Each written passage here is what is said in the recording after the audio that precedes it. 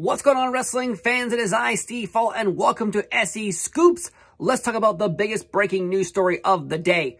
Recently, I did sit down with Marko Stunt, a former AEW wrestler, about his departure from the company. Many topics were brought up, but the main topic that seems to be running rampant on Twitter and the internet is Marko mentioning how Christian Cage, during a heel promo, said, "Remember what happened to Marko to Luchasaurus." Now, this is obviously an attempt to get heat for Christian, but it also brings up the fact that Marko had no idea they were going to bring his name up on AEW Dynamite. Unfortunately for Marko, his contract did not continue in the month of October of last year.